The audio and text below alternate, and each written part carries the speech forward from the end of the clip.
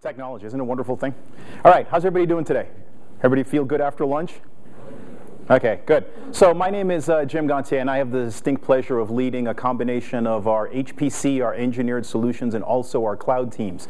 That's very important because what you're going to hear and see is basically what Dell is doing when it comes to those three areas, and more importantly, how we want to work with all of you in terms of taking that differentiation and helping accelerate all of the really great work this community has been doing overall. So as I was thinking about this and talking to my staff, we were just sitting there kind of smiling because there is really no better time to be in the HPC space. As a matter of fact, if you look at some of the news items that are popping out right now, this really is the best possible time. And I think everybody in the room has either heard or seen how the NSCI imperative has come out.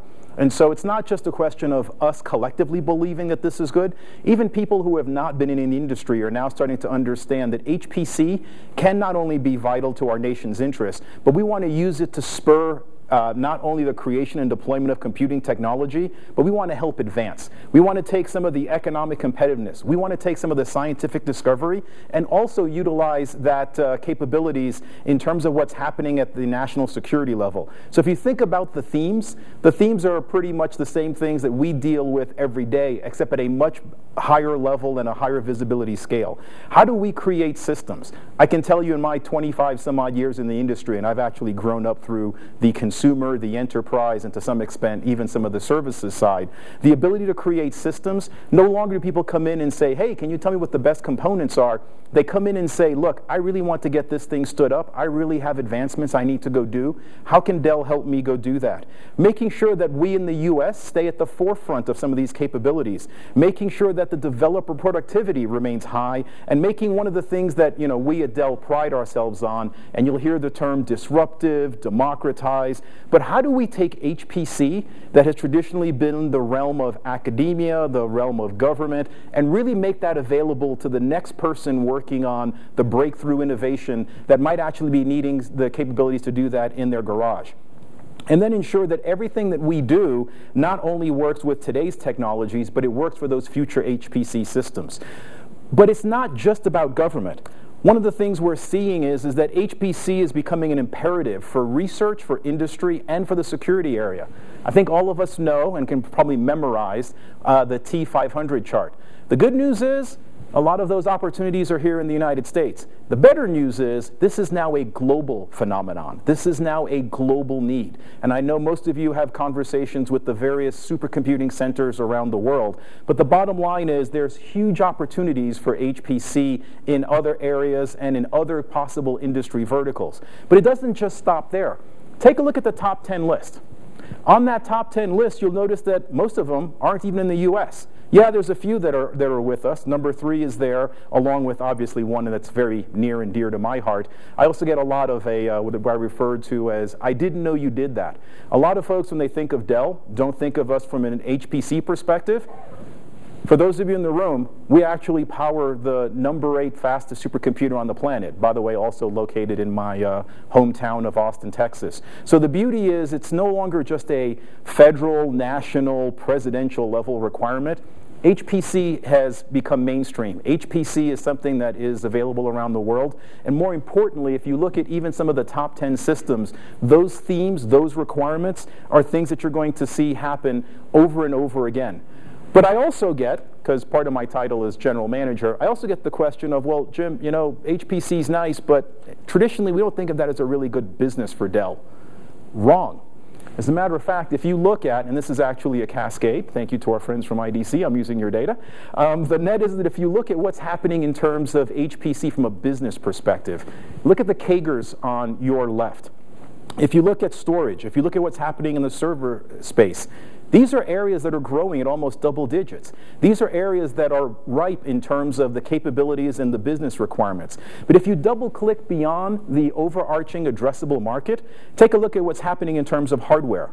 The good news is, yeah, supercomputer is growing. The better news is, if you look at the gross margins in the divisional and departmental, that's actually really, really good business, and that's where Dell tends to pride itself on.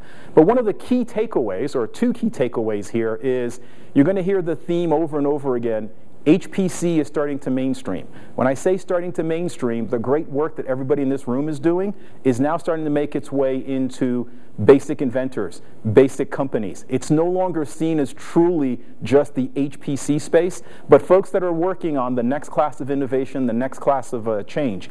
And then one that obviously we tend to smile at, especially since we've become a private company, is look what's happening in terms of how much HPC and compute is changing the industry.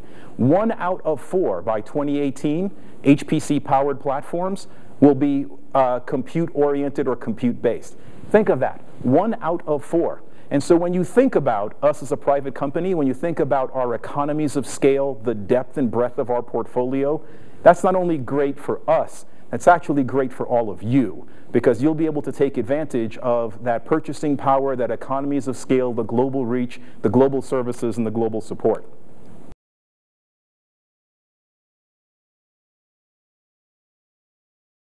I'm going to go through the entire list. Yes, I'm a degreed engineer, but I'm not going to walk you through all of the technologies. The key takeaway here is that you can see that we want to go after solving some of the biggest, hairiest, we call them BHAG, problems. So what we want to do is we want to make sure that we're solving some of the biggest and most important challenges. And you can see what some of them are. I mean, case in point, the fact that frequency, I was smiling at the gentleman who said, stop thinking about flops. I remember the days where everything was about, what the hertz on the processor were. So as frequency starting to flatten and we're moving more to multi-core, everyone's going to start looking at parallelism. As the industry is now starting to look at the mainstreaming piece, how do we take the global exascale race and turn that into innovations for performance, for power, for networking, and all the other subsystems are going to have to be there.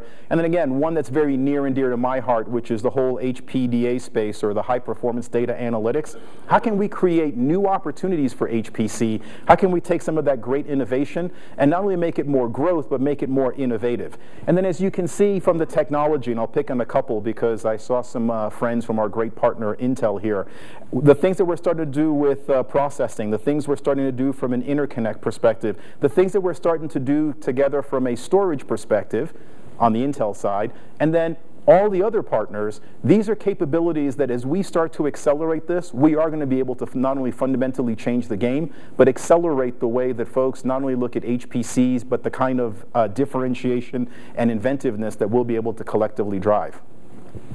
So here's one of the parts that we find really interesting, and I have the pleasure of probably going through, let's see, as low as 4 to 5, maybe as high as 10 C-suite conversations every week in our briefing centers when I'm not traveling.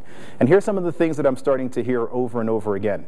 The first one is that folks are no longer coming in and saying, hey, I'd like to see your individual roadmaps for compute, for storage, for networking, for management, and for file systems. What I'm starting to get more and more of is, hey, Jim, can you help me with integrated, scalable systems? That's really a translation for they want to get to time to value. They want to get to time to innovation. They don't want to take the tactic of buy all these components, assemble them themselves. That's a place where we can definitely help them. The other thing that we're starting to hear more and more of is a lot of C-suite executives are starting to understand, I have all this computational firepower on my HPC piece. I've got all of this data and information. Wouldn't it be great if you could help me target that so I could become more competitive? I could become more agile. I could become more flexible. That's exactly what we're starting to do. So you're going to start to see and hear how we're taking a lot of our HPC innovations and now only starting to target that at big data, but equally as important, what are we starting to do with cloud? If you're not having a conversation with your customers or your partners about cloud, I can guarantee you your competitors are. It is becoming not only part of every conversation we're in, it's actually becoming, in some cases, a requirement. And I'll give you a perfect example of another Dell did you know. Case in point, just to give you a real-world life sciences example. How many folks in here actually knew that Dell had 9 billion, that's billion, not million, images sitting on our cloud clinical archive? Imagine what you could do if you took the computational firepower that we have in the room, focus that on a particular type of disease, focus that on a particular type of genomics work, focus that on a particular type of health and life sciences problem. Now you can start to see what I'm talking about in terms of fundamentally not only changing the industry, but utilizing some of this differentiation to go do that. So where are we headed? We're looking to create the most comprehensive, the most capable, and the most cost-effective HPC solutions, so all of you in this room can not only take advantage of it, but can go drive the level of innovation and inventiveness that we're looking to go do. So if I were to take everything I just said, here's the market, here's the industry, here's our belief, here's what we're hearing from customers, I would summarize where we're headed in a very simple vision statement. And the Dell HPC vision statement is very simple. We want to provide a comprehensive, complete portfolio, yes. We want to disrupt and democratize, of course, it's in our DNA.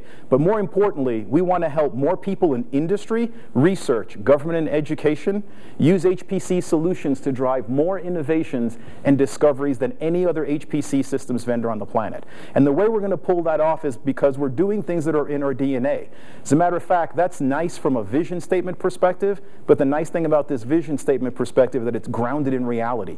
Our past actually is a prologue to where we want to go.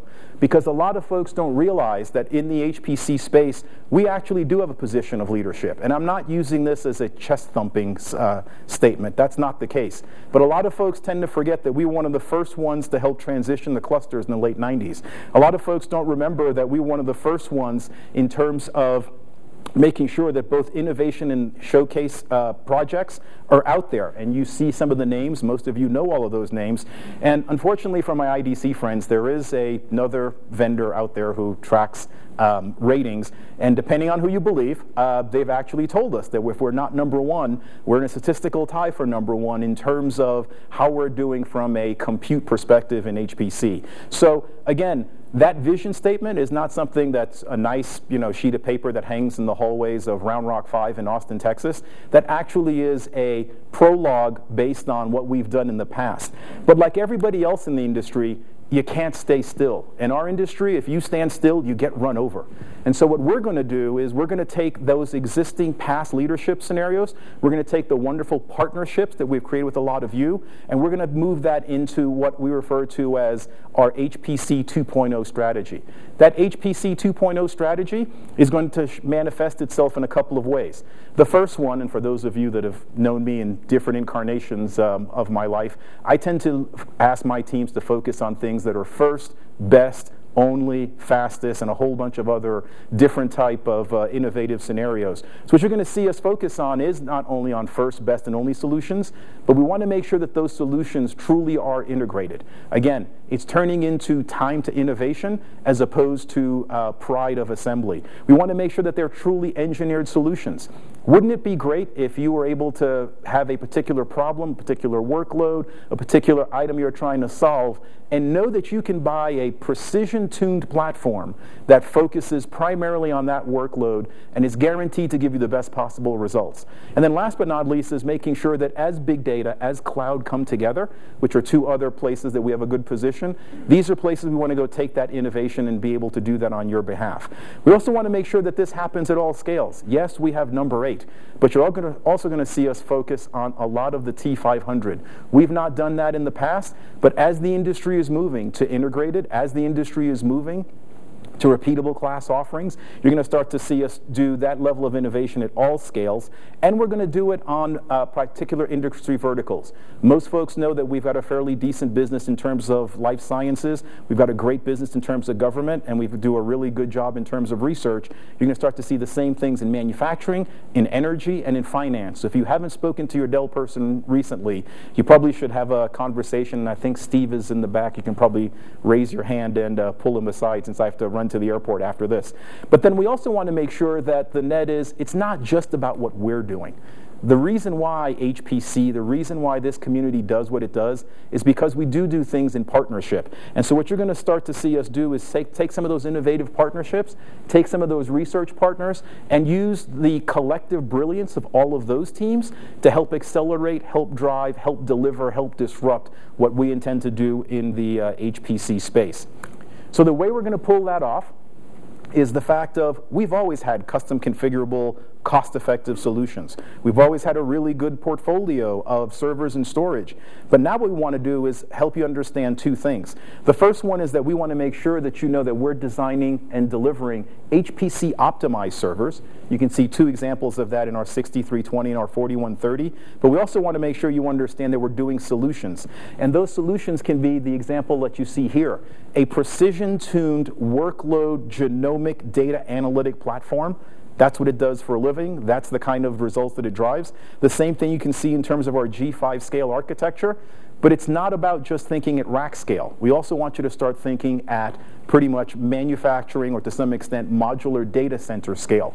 Some of the upcoming T500 that you'll hear about aren't just things that we've done in terms of multiple rows and racks. It's things that we're doing at entire small mini data centers. So as you start to see our MDC and other containerized optimized solutions, that's the level of portfolio, that's the level of firepower that we're going to bring to bear on your behalf. But it doesn't just stop there.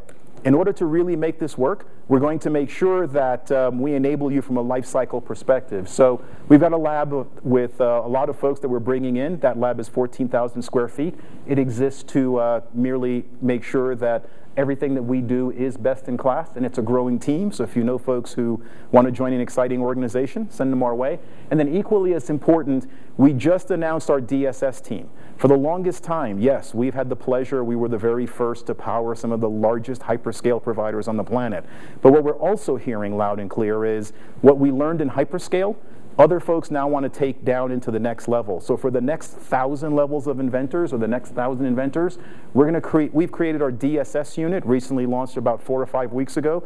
Its entire mission in life is to take that parallel, high-level, massively deployed type of innovation and now make that available in the HPC space. And so I'm not going to spend a whole bunch of time on that because I'm running out of time. But the net is that our plans, our vision, and our execution is really clear. We are going to help you collectively build some of the best HPC platforms and capabilities on the planet. We are going to use our global reach in terms of making sure that it's cost effective, it's feature optimized, and more importantly, we want to make sure that these optimized systems not only are going to address the things going on in terms of big data and cloud, but how do we utilize our size and scale and things like DSS to go do it. And then last but not least, you will see a dramatically different execution mentality when it comes to our field execution. How do we engage you as our customers and partners much earlier? How do we make sure that you've got the roadmaps and the things you need in terms of bidding? And then how do we make sure that we've got the right sales capabilities on a global level and utilize not just what we've done in terms of the compute, the server, the storage, and the networking, but things that are Dell unique, up to and including what we can do with our Dell Financial Services and our Scale and Grow. So in conclusion, think of this as a rolling thunder approach. I just gave you a little taste of what's out there. There's going to be a lot more coming up. You're going to hear about some of our new HPC hires. I was joking with Stephen that as I was sitting there, we just had another person accept. We're bringing some of the best and brightest on board on your behalf. We're going to have plenty of other positions in terms of what we want to go do. You heard a little about the technologies, you've heard about the products, and you're going to also hear about some of the new programs we're putting in place. So if you're going to SC15, which again is in my team's backyard, not only are we looking forward to hosting you in Austin, but more importantly, we're looking forward to hosting you in Round Rock. Let us take you through the labs. Let us have you talk to some of our best and brightest. Let us have you talk to some of our PhDs and allow us to become your primary partner and to some extent your primary, I guess we'll call it for lack of a better term, co-inventor on a lot of the types of research and things that you're executing. And with that, I will hand it back to you. Thank you very much, Jim. Thanks.